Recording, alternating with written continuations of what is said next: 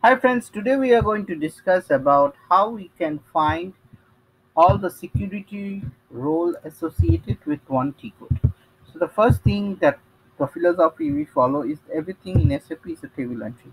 So we go to SE60, okay, and this is the table entry we are going to use AGR underscore T codes.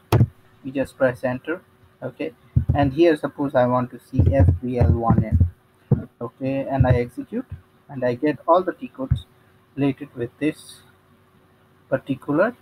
We get all the roles related with this T code.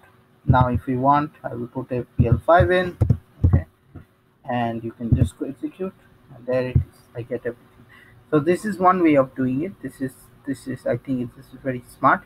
You can use it. There can be other ways, okay, like in SAP anything can be done multiple ways. It's up to you whether you want it to use it, and depending on the circumstances you're going to use it for, it will be best practice or worst practice, okay. So that's it. Stay tuned to my SAP channel, and happy SAP learning, and have a great day.